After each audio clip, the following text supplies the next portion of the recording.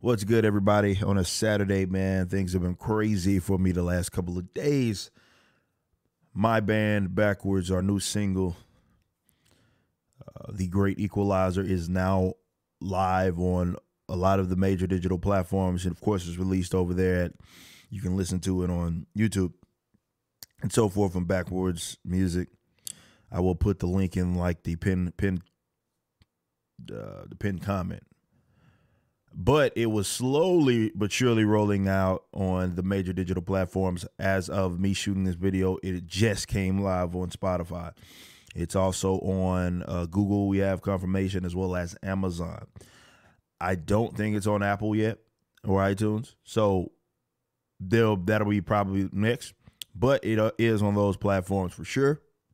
So go check it out. Even if you don't listen to it there, you can listen to it over on YouTube. Like I said, that link will be in the description. You can go check that out. So today, I want to talk about something. I did my video, which is getting a lot of views, about why I don't support, Black Lives Matter. And I don't quite know what I'm going to title this. By the time I upload it, I'll obviously have a title. But there's some ideas that I want to expand upon, specifically that I addressed there, because I think a lot of people get it twisted as far as where I'm at. I even reiterated this point, of course, on The Blaze with News and Why It Matters this past Friday. So was it yesterday? Yeah, it was yesterday. So, look, I'm not in the business of begging to be accepted by people that don't want to include me. And this, if you can understand that, you can understand even my approach to a lot of the art stuff, the entertainment stuff, as people think, or they see me talk about like tokenized characters, and they see me talk about representation, diversity, and all of these things that people sort of parade around as if they're just these net positive things all the time. And it all stems from this idea that I have, right? And I'm not in the business of begging to be accepted by anybody. But in this case, I'm not begging to be accepted or included in white people's affairs. I want to show y'all something real quick that kind of embodies this whole movement as far as what people are doing. Your favorite banana bread recipe. So, morning, a friend of mine, posted something without posting anything about hashtag Black Lives Matter. Like, it's incredibly hurtful. This cornball, like this, it really does make me angry. Y'all gotta kind of understand that, because it makes black men look like weaklings. This whole movement is making it. Maybe it's not a surprise that when you think about Black Lives Matter, the actual, like the organization, not the movement, it kind of has this whole against the heteronormative patriarchy, all of this sort of weird stuff. But this dude is crying. This is what this whole entire video is about. People talking about white folk among either their community or their subculture, the places of work, basically saying that them not saying anything is offensive to them. This is why, look, y'all can be mad at me all y'all want. This is why I believe that when folks sit up here and try to call me a lesser than black person, they're projecting. It's not me that's going around begging to be accepted by anybody, black or white, but in this case, especially white people, because that's what the whole thing is about, right? Talk about white supremacy and so forth. My idea of combating that, in a lot of cases, is an invisible enemy. We can be completely real about that. But my job in combating the ones that exist ain't to beg them to accept me or include me in their affairs. But this idea that white folk must speak up on behalf of black folks, and that if they don't, that's offensive to you. That's what weaklings do. That's what people, again, that's a leadership issue. See me seeing all these black men do this. It's very, very cringy. But in a sense, that's what losers do. And what they don't realize is that they are inherently admitting that these groups of people are more superior than they are, or superior to them. They do that by default, by holding such a position that their words matter that much. And this is why they have fostered this culture of these weirdo white leftists on social media, white celebrities and so forth, talking about they take responsibility, talking about they basically have to do something in order to move black people's world for them.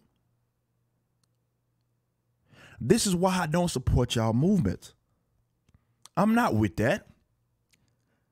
But that's what the whole hashtag, or when you think about what it means, right? Black Lives Matter.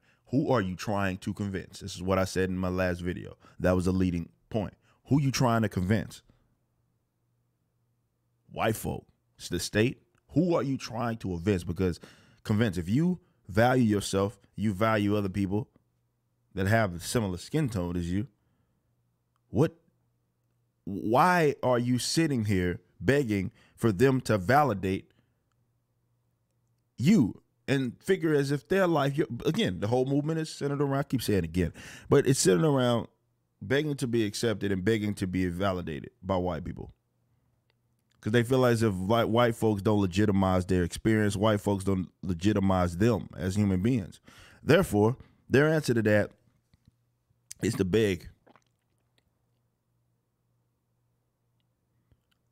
This is why they have this whole idea now that silence equals consent or whatever, which I don't know what it is now. Silence equals violence, silence, whatever it is. It's for losers. But I would never be on board with a movement that does that, ever. That's what this whole deal is. You sit up here and they think so lowly of you that they excuse bad behavior. That's how lowly they think of black folks and people that are supposedly speaking on behalf of black folks. As far as they think they excuse your bad behavior. They pretend as if your world can't move unless they do it for you. So the state has to do something and so forth. And I'm just not with that. To sit up here and be crying these crocodile tears because white colleagues of yours ain't saying nothing for you is like, to me, is just literal beta, right? Like where are the men, man? Where are the actual leaders that are? And there exist. There's some outliers. There certainly pro-black folks that are pro-family that understand the importance of black men, certainly in their households. They exist among some of these movements, even if I feel like they may also be fighting an invisible enemy in a lot of cases. They at least have the right idea in this regard. There are some of those that for sure exist.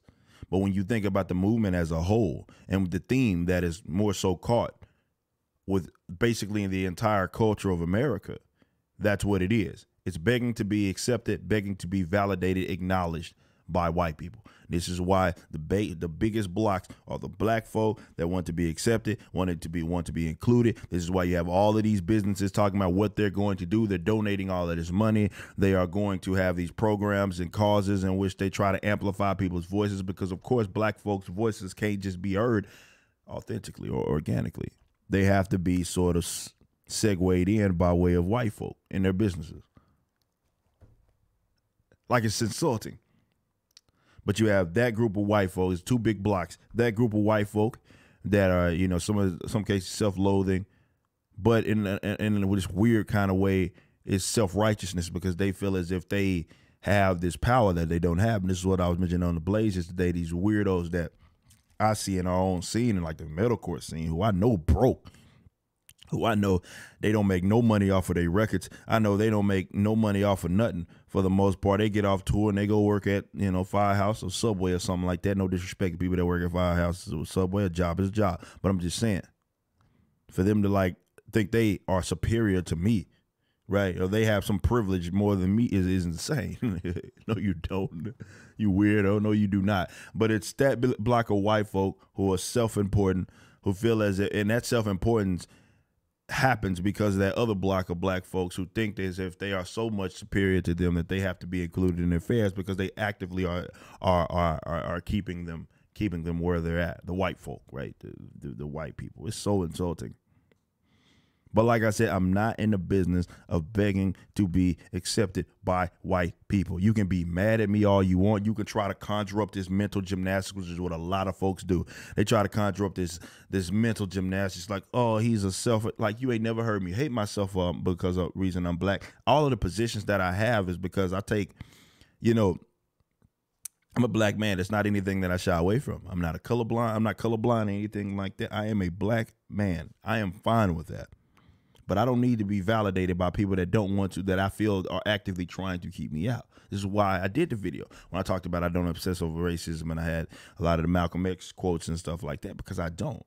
Like, if you don't like me for me, that doesn't offend me. If it manifests itself into aggression, that I had to take issue. But if obviously if you weren't black or white or whatever, that I would take issue with. So that's a non-point. If it manifests itself into aggression, we have issues. But just because you think some kind of way like me, or think some kind of way about me, and then you have resources and you don't want me to have access to them or something like that because you don't like the color of my skin, go screw yourself. Now I know not to deal with you. That's fine. But what I'm not about to do is beg to be included, beg to be accepted, because my world does not depend on you. And I don't even want to perpetuate a culture. I would never raise, I don't have kids yet, but when I do, I would not raise them to think like that. But this is the culture that's been fostered by all of these weirdos, man. Blue check marks and so forth. Like, none of this even makes sense. This whole daggum thing is just, I don't know what kind of dimension that we're living in where people just think that the boogeyman white man is just controlling their every move, and that this is like, oh, we have this uber racism problem. When you see pretty much it's the most corporate movement of all time right now is saying Black Lives Matter and trying to do all of these things. Like, come on, man. Like, I'm not saying racism doesn't exist. I'm just saying when you talk about to the degree of what y'all discussing, it's like it ain't that, right? Like, even with this whole recent scenario with unfortunate murder, let's call it what it is, of George Floyd, like, it's not even any proof that he was killed because he was black. Like, everybody just defaults to that. But nonetheless, whatever. I know there's a state problem. This is the stuff that I've been talking about for years. But my solution to that ain't what y'all solution is. Like, replacing the state with as right now, there's a bunch of black folk that work with the state. They're all criminals. You know what I'm saying? So replacing it with different color versions of people that are in the state does not solve the issue. You still a problem. Doesn't matter who you put in there. You put someone in there my color. You think it'd be any people my color that want me dead? Come on, man.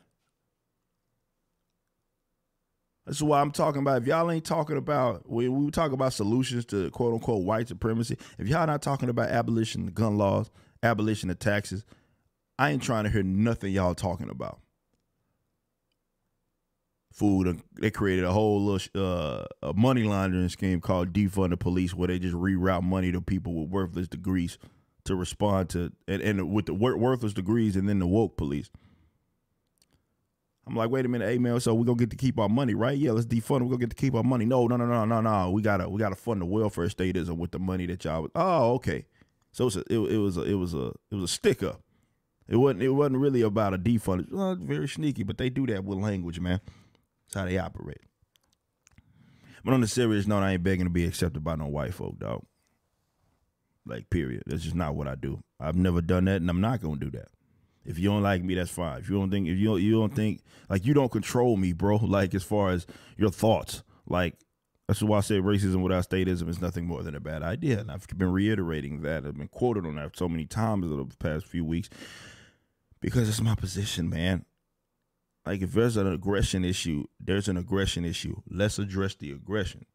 I'm fine with addressing the aggression, but the aggression don't become better because it's black folk doing the aggression. Like, it doesn't become better. It doesn't become preferable. Aggression is bad no matter what. You know what I'm saying? Violation of people's private property rights is bad no matter who does it. Period. You know what I'm saying?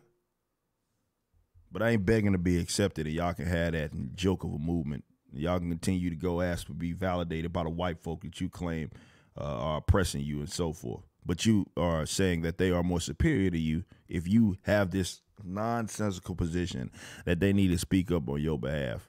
That's for losers.